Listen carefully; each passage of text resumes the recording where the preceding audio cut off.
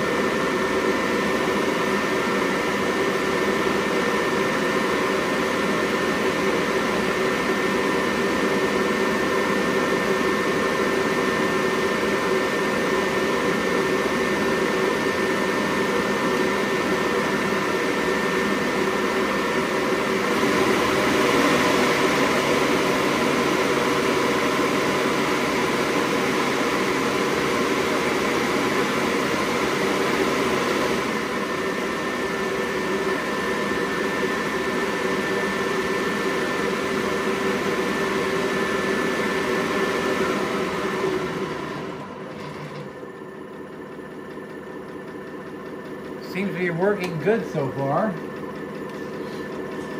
me get my light. See if I can peek in at the gears.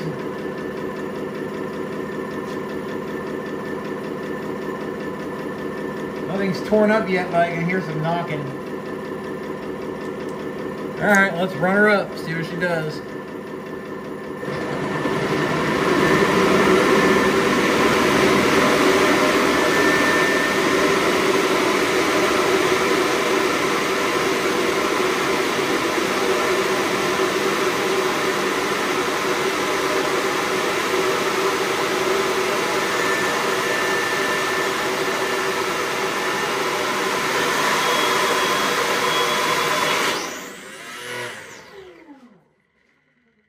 Damn! She was kicking out as soon as she hit that next RPM band, man. It was gone. Oh, that was nuts. I gotta take a look in there. Is it the ring gear? I bet it's just, not the ring gear, but just the sun gear. Yeah, it's just the sun gear. We'll check out the rest. But man, that thing kicked up and screamed when it hit that next RPM band. It seems like there's a jump in these lower kV motors from like an idle speed to just a straight up we're flying speed. So I don't know, when I got close to half throttle, you could hear that kick up. And it started to scream and then it was just done. Now I do have another set of nylon gears, so we will do another spin up later. And I want to do that again because that was cool. That actually lasted longer than the last ones. So I'm anxious to take a look at that one. All right, I hope you enjoyed it. Thanks for watching. We will do another spin up soon. Like, share, subscribe. If this is the first time you're here, please like and subscribe. It helps out the algorithm greatly and helps me to grow my channel. I appreciate you watching, and I appreciate all of you that support me in my efforts.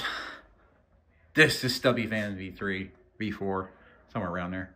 The V3.54 will be the working prototype with clean parts. And it'll be driven from the rear. Giggity. Until next time.